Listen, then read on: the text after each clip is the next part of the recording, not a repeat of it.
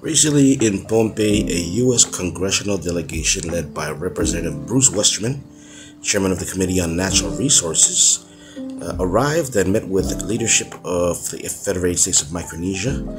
Here he is being greeted by Governor of Pohnpei, Reed B. Oliver, and his wife, First Lady Estelle Oliver.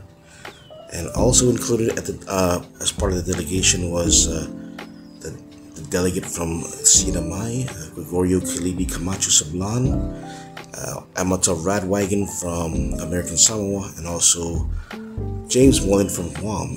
It was a good visit. Hopefully it will help to smooth things over or move things forward for the Compact of Free Association, which has yet to be ratified by the U.S. Congress. So hopefully this was a good visit, and that can be done for the people of the Federated States of Micronesia and the United States of America.